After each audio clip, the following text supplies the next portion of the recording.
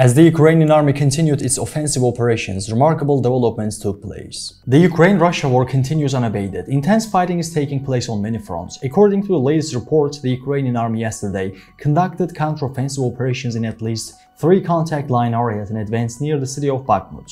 According to the report, the Ukrainian Armed Forces stepped up counter-offensive operations on the northern and southern flanks of Bakhmut.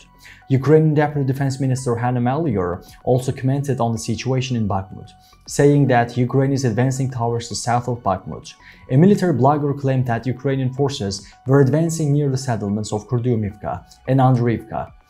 According to the report, Russian military bloggers also claimed that Ukrainian forces continued ground offensives near the settlements of Staromaiorske and Urozhaine, and some military bloggers admitted that Ukrainian forces had captured Staromaiorske.